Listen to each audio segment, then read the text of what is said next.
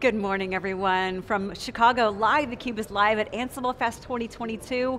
Lisa Martin and John Furrier here for 2 days of wall-to-wall coverage on theCUBE. Very excited to be back in person.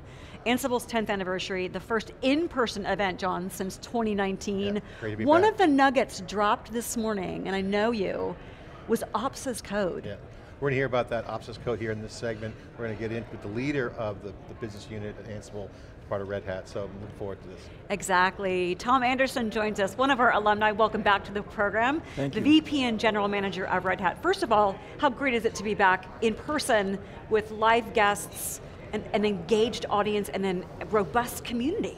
It is amazing, it really is. I kind of questioned whether this day was ever going to come again after 3 years of being apart, but to see the crowd here and to see, like you said, the energy in the room this morning and the keynotes, it's fantastic. So I just couldn't be happier. So Ops as Code, nugget dropped this morning. Yep. We want to dissect that with you, as that was mentioned in the keynote this morning. As Ansible is pushing into the cloud and into the edge, what does Ops as Code mean for end users, and how is it going to help them, to use a term that was used a lot in the keynote, level up their automation? Yeah, so what we see is, look, the day zero, day one provisioning of infrastructure, there's lots of tools, there's lots of ways to do that. Again, it's just the company's ambition and dedication to doing it. The tools are there, they can do that. We see the next big opportunity for automation is in day two operations. And what's happening right now in ops is that you have multiple clouds, you've got multiple data centers, and now you've got edge environments. The number of things to manage on a day-to-day basis is only increasing, the complexity is only increasing. This idea of a couple of years ago where we're going to shift everything left onto the developer, it's a nice idea, but you still have to operate these environments on a day two basis. So we see this opportunity as Ops as Code, just like we did infrastructure as code, just like we did configuration as code. We see the next frontier as operations as code. Yeah, and this is really a big trend. As you know, with CUBE, we're reporting a lot on the cloud native velocity of the modern application developer these days. It's a great time to be a software developer because all the open source goodness is happening, but they're going fast. They want self-service, they want it built in secure, they need guardrails, they need faster ops. So that seems to be the pressure point. Is Ops as Code going to be that solution? Because you have a lot of people talking about multi-cloud, multiple environments, which sounds great on paper, but when you try to execute it, there's complexity. So, the goal of complexity management has really been one of the key things around ops. How do I keep speed up? And how do I reduce the complexities? These are big, how does Ops Code fit into that? Yeah, so look, we see Ansible as this common automation backplane, if you will, that goes across all of these environments. It provides a common abstraction layer, so that whether you're running on Azure, whether you're GCP, or whether you're AWS, or whether you're a PLC out on a shop industrial edge floor with a PLC, each of those things need to be automated. If we can abstract that into a common automation language, then that allows these domain experts to be able to offer their services to developers in a way that promotes the acceleration, if you will, of those developers' tasks, and that developer doesn't have to know about the underlying complexities of storage or database or cloud or edge. They can just do their job. Tom, one of the things I observed in the keynote, and this comes across every time we have an event, and in person it's more amplified because you see it, the loyalty of the customer base, you have a great community. It's very not corporate-like here. It's very, no big flashy news, but there's some news, hard news. It's very community-driven, check the box there, so continue on the roots. I want to get your thoughts on how now the modern era we're in this world, the purchasing power, again, I mentioned multi-cloud looks good on paper, which every CXO, I want to be multiple clouds, I want choice.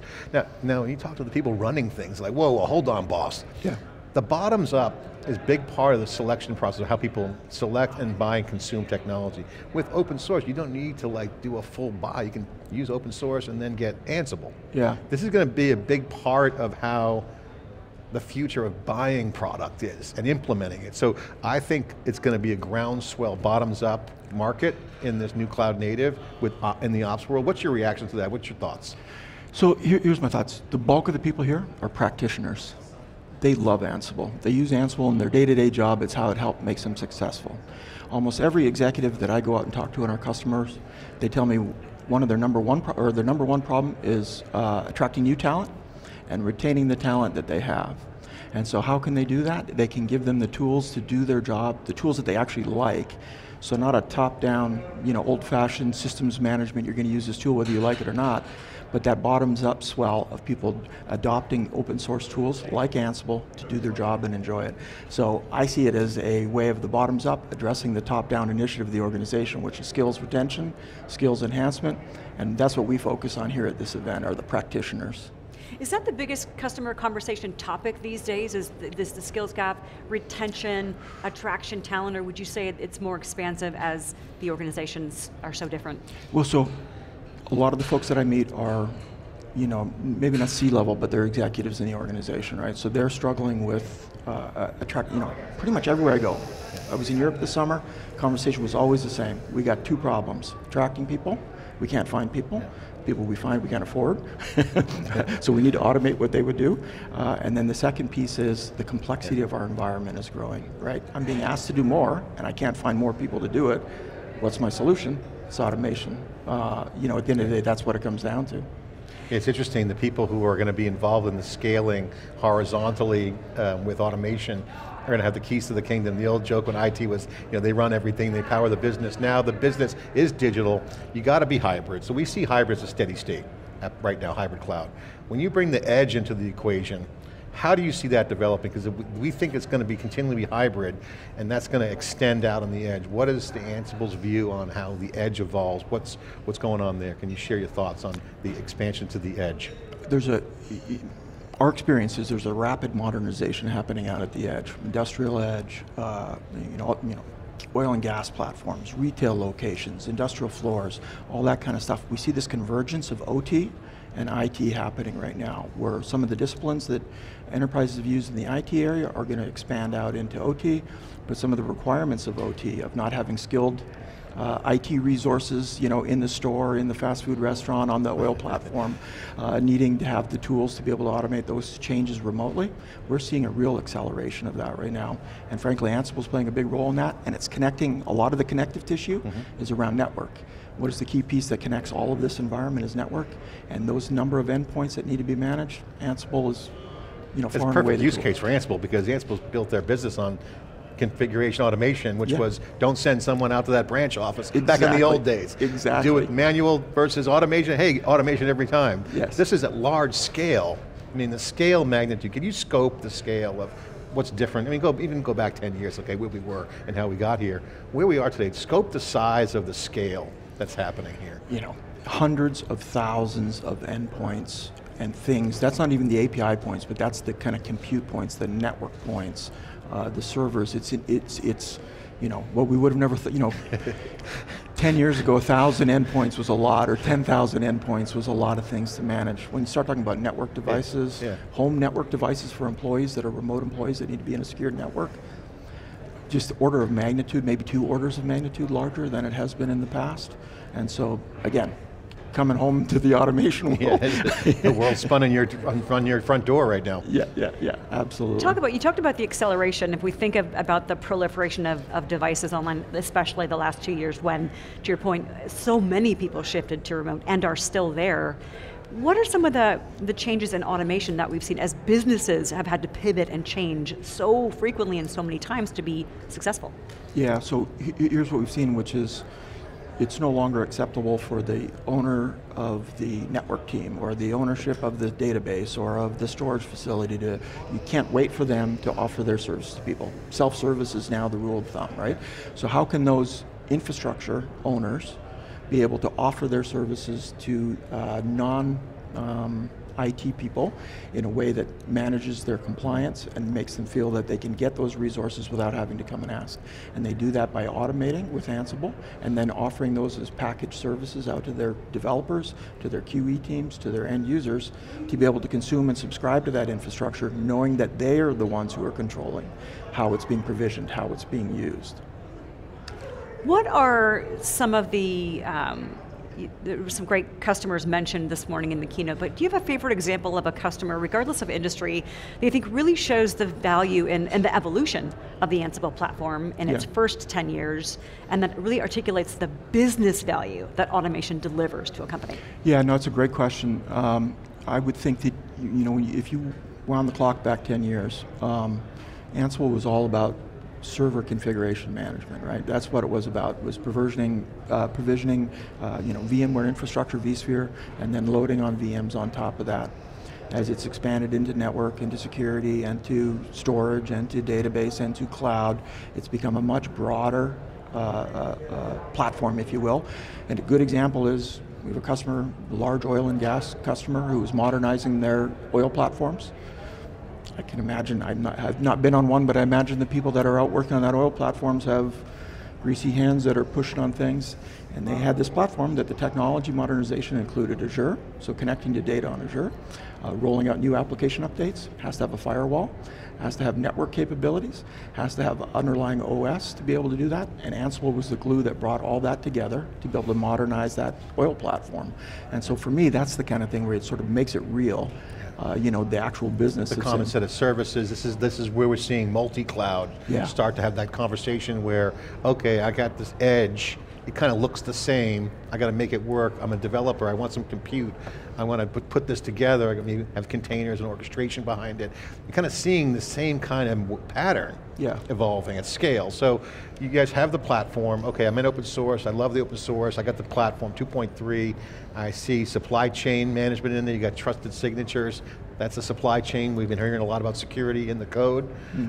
What else is in the platform that's updated? Can you share the new things that people should pay attention to in the platform? Yes, we're going to talk about a couple of things tomorrow around event-driven Ansible, which is bringing Ansible into that really day two ops world where it's sort of hands-free automation and operations, where rather than someone pushing a button to trigger or initiate a piece of automation, an event will take place. I've detected an out-of-space condition, I've detected a security violation, I've detected something.